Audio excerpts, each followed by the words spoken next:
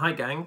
I'm not going to read Michael Rosen poem today. I'm going to read a poem by Shelley called Ozymandias, and I'm very fond of this poem because I first met it when I had to read it at a Cambridge interview when I was about 18.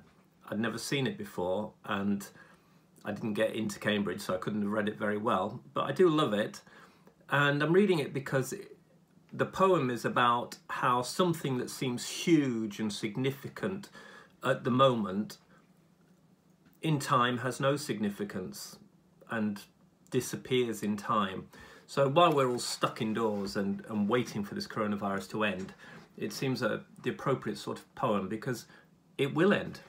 It will end and it'll go. Glasses on. I met a traveller from an antique land who said, "Two vast and trunkless legs of stone stand in the desert. Near them, on the sand, half sunk, a shattered visage lies, whose frown and wrinkled lip and sneer of cold command tell that it sculped a well those passion red, which yet survives stamped on these lifeless things.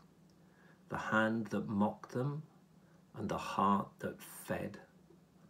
And on the pedestal these words appear: "My name is Ozymandias, King of Kings. Look on my works, you mighty, and despair."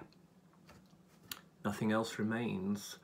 Round the decay of that colossal wreck, boundless and bare, the lone and level sands stretch far away.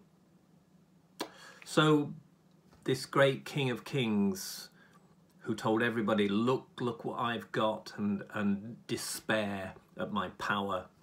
All that's left of him, a statue, but just his two legs and his face in the sand. So give it time, all this will pass.